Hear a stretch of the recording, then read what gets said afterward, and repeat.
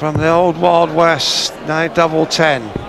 46. Pressure, pure and simple. Fitton is just not used to the big stages and bright lights, is he anymore? It's been 4 or 5 years since he's done it. Mardle here for 4-3. Double 10. Oh, unlucky. He got the deflection he wanted off that first dart, but it took him inside the ring. And the tension is quite tangible. Double 5. Didn't want that. 1 for double 2.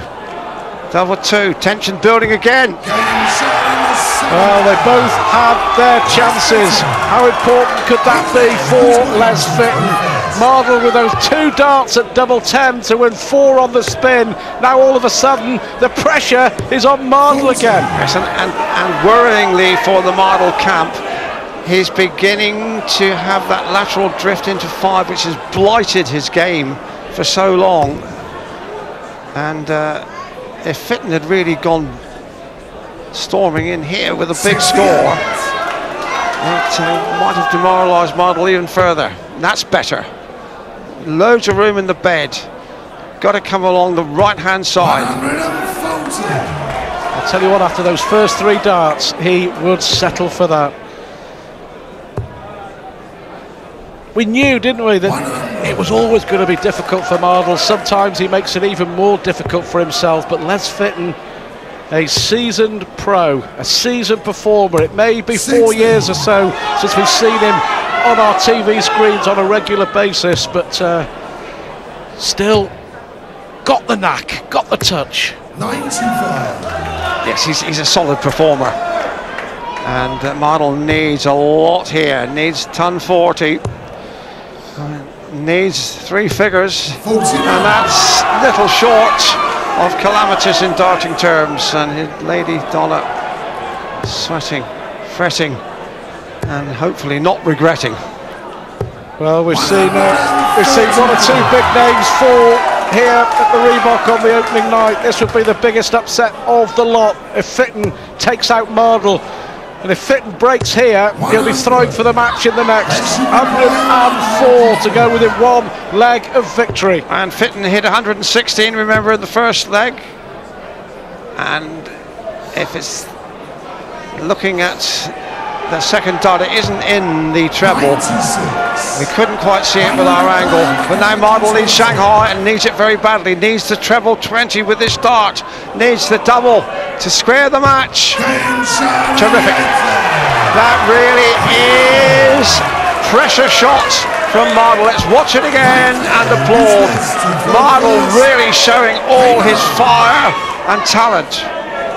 What a throw, what a dart from Wayne Mardle. Under the pressure that he must be under, that was some dart from Mardle. Remember, he's been laid low with the mumps for a good 2 or 3 months, and if all the legs though go with throw, he's still got to break Fitton again, either in this leg or possibly in a decider. Great drama, but this is what this tournament is all about. Well, it has a magic charm, hasn't it, all its own, and we've seen already this is what the 7th staging, and it never fails to entertain and surprise us. It is the working man's theatre. And this man loves being centre stage, not with darts like that. You can see how Mardle his emotions. He's up or he's down, and he's got to be in there slugging. Long way behind here. Time beginning to tick down for both players. 55. Hesitate to say that, bearing in mind his recent health, but that was a lumpy shot from Wayne Mardle. 125. Well, Fitton here can sense it, can't he? You can sniff the scalp of Mardle. 70.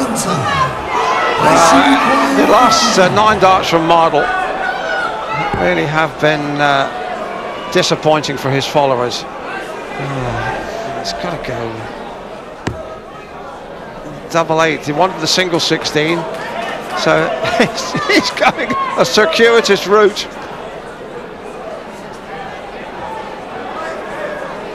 That's the double. 35. Talk about round the houses.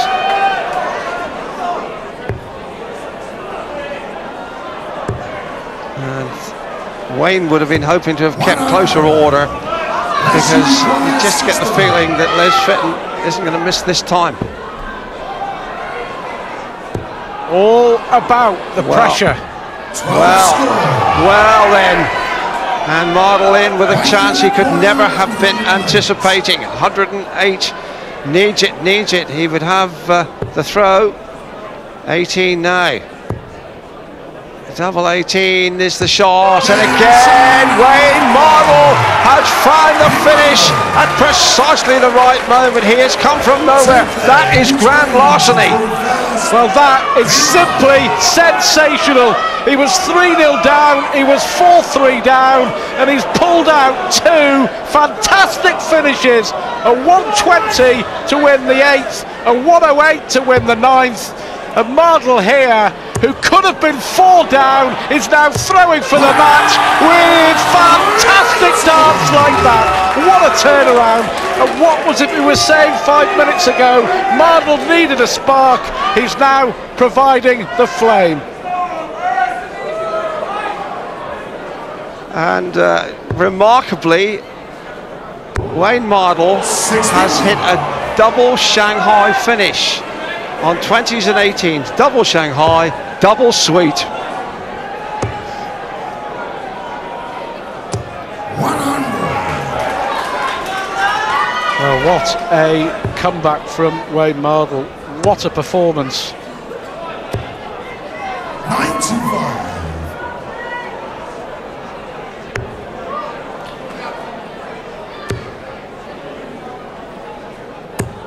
45.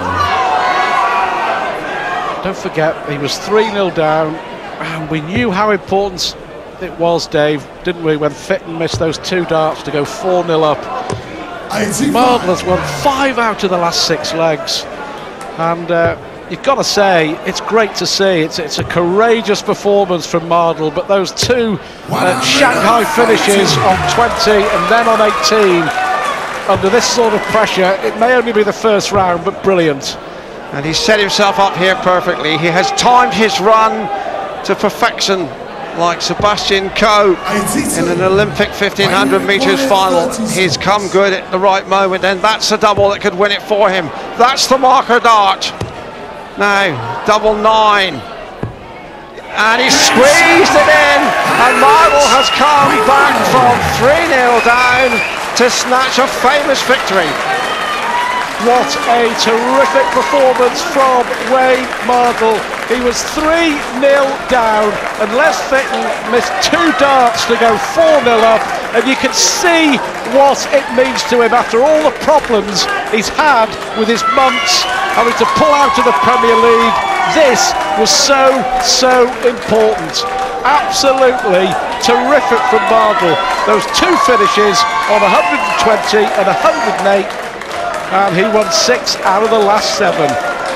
Let's go downstairs and hear from Wayne. He's talking to Rod Stubb. Wayne, you looked down and out more than once in that game, but somehow from somewhere you pulled it out of the fire. Well done.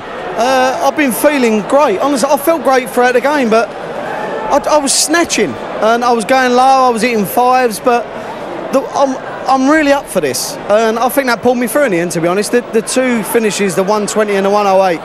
I'm known for big finishes. I'm known as a finisher. No, I got away with it, and Les was probably a better player than me, but how many games have I lost where someone's not been as good as me and I've lost it? We know you've been ill with mumps, and we know you had to pull out of the Premier League with that. How are you feeling now physically? Oh, I feel dreadful. No, I'm all right. I'm all right. I'm not going to make any excuses. I feel fine, and to be honest, I think my game is in really good nick, but I just didn't do it there. I'm disappointed, even though I won. And I was lucky to win. I'm disappointed with the way I played, so I'm going to go back and try and sort things out. Yeah, perhaps it's unfair of me to say that it hasn't been the kindest of tournaments to you. You've never got beyond the last 16, so maybe this year, maybe you're due. You're not unfair to say that. It's been a dreadful tournament for me, and draws have been a major factor. I've had terrible draws. No, seriously, it's never performed here. Never performed, and I'm through to tomorrow now, where all the big boys come in. Well, enjoy seeing your name being pulled out of the draw. Thanks, Wayne. Yeah, I'm looking